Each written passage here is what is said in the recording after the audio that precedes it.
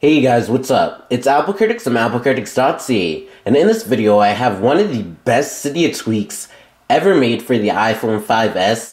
So this is exactly how I envisioned the jailbreak.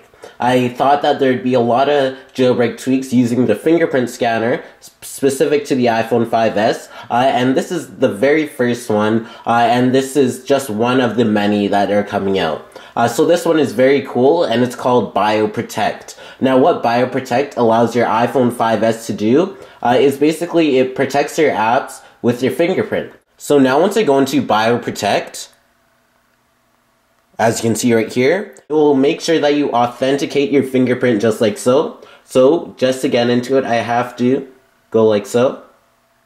And then you'll see that I'm in BioProtect. You have the option to enable it or disable it, but I'll keep it enabled. And then you can protect app switcher, vibrate on error, and circle color.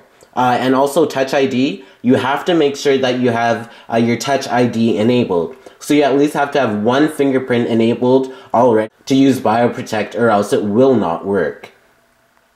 And then you can choose your apps to lock. So say for example, I'll lock the App Store, for example, and the calculator, because I don't want anybody getting into my calculator, of course. And maybe my, let's say,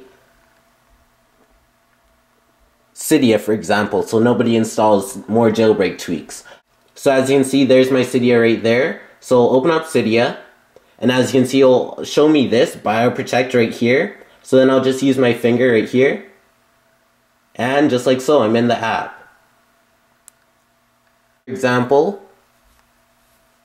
the App Store, and then it'll require my fingerprint. So let's say I use my left hand index finger and see if it works. And as you can see, authentication failed, and that's really cool to see with BioProtect. And then I could just use the right finger, and then it will work just like so. So it's really unique to see a fingerprint Touch ID Cydia tweak. I expect many more, but it's really cool to lock your apps just to your fingerprint. This tweak can be built off of much more, and I really like the potential of this Cydia tweak, and I really like that you can use Touch ID for more than just using it as a novelty on your lock screen. You can use it on individual app to lock it, or lock your messages, or something like that. This is when BioProtect comes in handy. So thank you for watching this video. Please be sure to smash that like button down below so I know you watched. Also, check out all my other videos on my channel.